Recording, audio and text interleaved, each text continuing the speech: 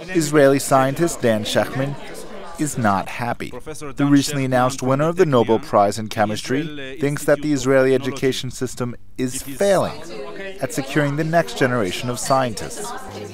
What doesn't work well, on the average, is the education before the university. And in order to have a system in which high school graduates are excellent candidates for the university, you need to start very early.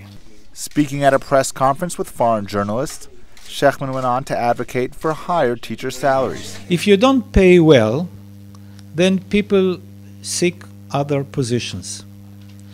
A teacher in Israel cannot support a family.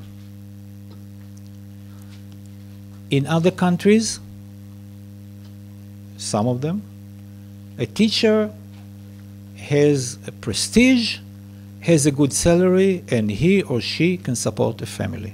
Shechtman is the 10th Israeli to win a Nobel Prize, the 4th in the chemistry category. He explained why he thought there are so many Nobel Prize winners in such a small country. We are free thinkers. This is the Israeli spirit. People think freely. Sometimes it leads to chaos because everybody has his own idea on everything.